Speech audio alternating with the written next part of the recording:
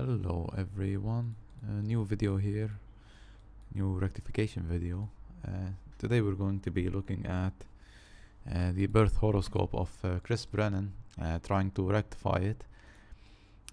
Now, I couldn't find a lot of events for Chris. I have a few, two important ones related to friends, one recent death of one of his friends whom he attended an astrology college with, and the other is Alan Oken, whom he had a close relationship with, and we'll be trying to rectify his birth chart, just mainly based off of these two events only.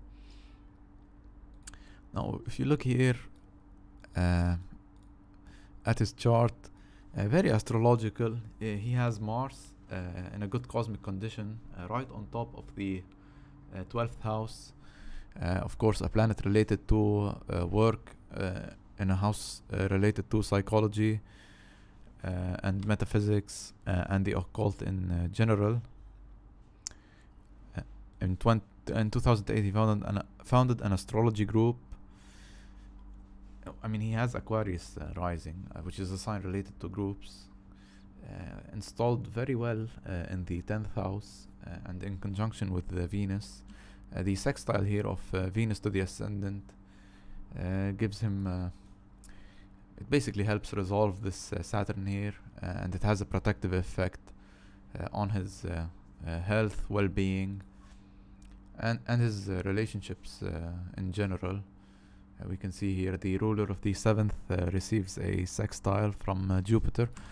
But let's get into the rectification here. Although Jupiter here is in a cosmic condition that's not good, and the conjunction here of Neptune very tightly, although it justifies his associations with the different astrologers, it definitely explains the death of two of his one friend and one close friend. Jupiter, the bad cosmic condition here of Jupiter also does play some part. Okay, so for the rectification,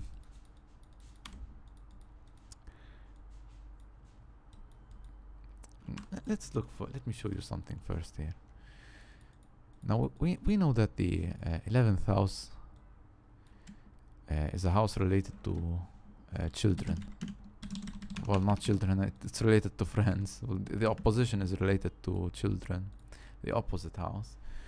If we look here at this,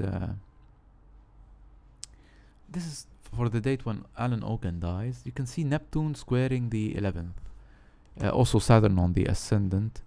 Of course, this explains a very sad event for Chris. But this square here, square of Neptune to the 11th, very typical of problems with friends or the death of a friend. We can also check another technique, converse transits, and here we can see Neptune right on top of the 8th, which is a house related to death. Oh, oops. Also here, this Uranus here opposing the 11th is very important. The opposition of Uranus here to the 11th, very important, because this stays here in converse transits. It stays throughout. It actually is present during the death of two friends, not just one. So you see here, it's still an orb. If you remember our orb, 6 degrees and 30 minutes, it's within orb here.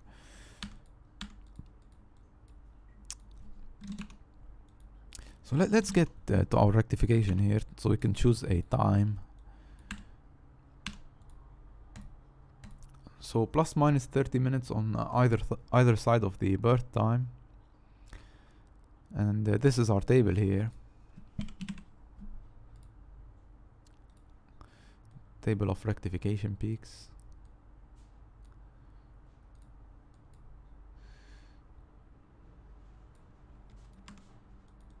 So for me, I had some difficulty here rectifying this chart. So what I did is, if you look at the base,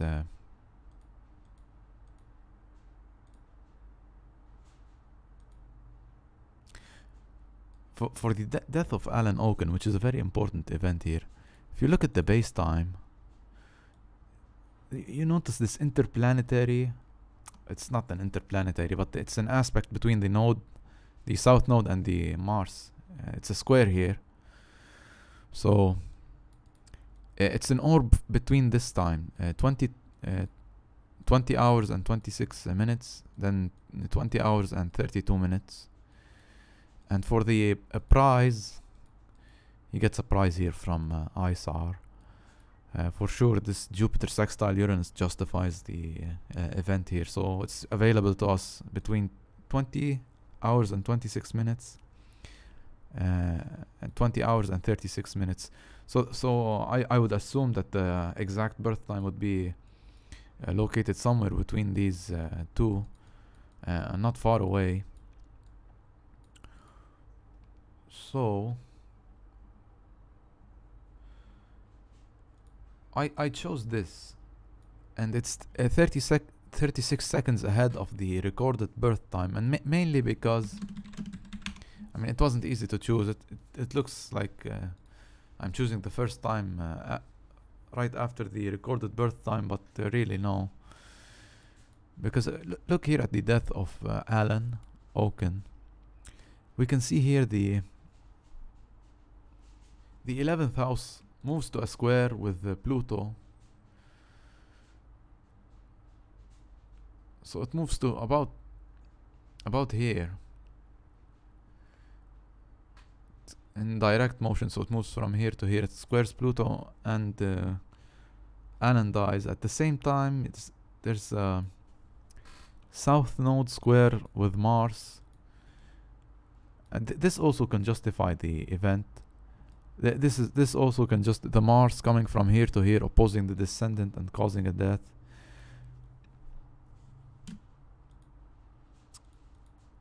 If we look at the second death here, the 8th house squares the moon. Direct motion also. Now here he publishes a book at the same time, so we can see here two events, one date, but also two events and one direction. So if you look here at this this Mercury here,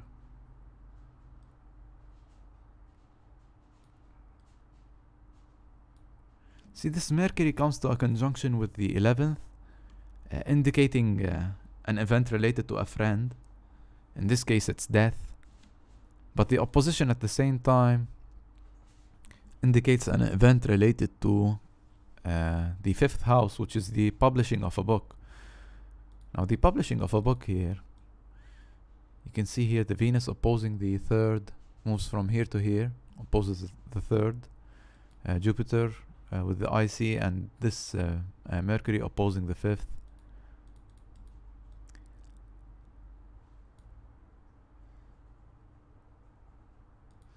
I mean, there are more stuff that we can look at. If we look here, solar return aspects.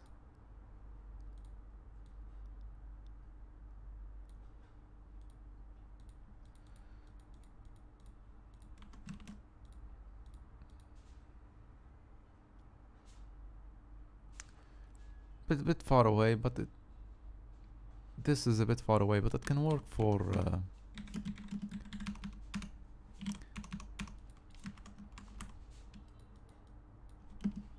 it's not very easy to rectify, because we only have deaths of friends, although not impossible, but still. I mean, you see this Venus here. This has nothing to do with the death of a friend. But this is actually the opposition to the 5th, signifying the release of a book. See, from here to here, book release.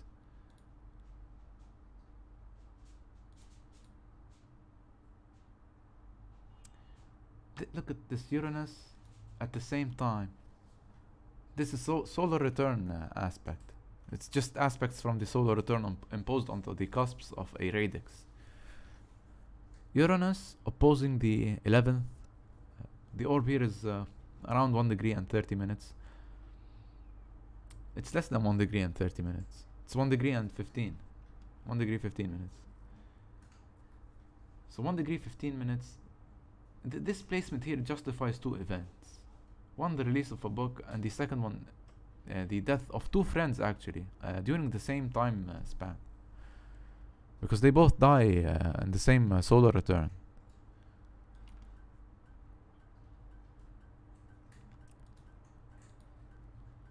So very interesting. If we look direct solar return. Well, I'm trying to find an aspect here that justifies the. Okay, we see here the sun opposing Uranus, sun square Saturn, and the solar return to signify deaths of friends. Here it's a bit clearer. You can see the Mars in conjunction with Saturn. Mars in conjunction with Pluto, signifying death. See this Mars here. So this was a bit of Chris Brennan. He has a very strong horoscope. Very good for an astrologer. So thank you for watching. Hope you enjoyed the video. I hope you use the techniques also to rectify some charts and develop some skill. And if you have any question, please leave them in the comments, and thank you for watching.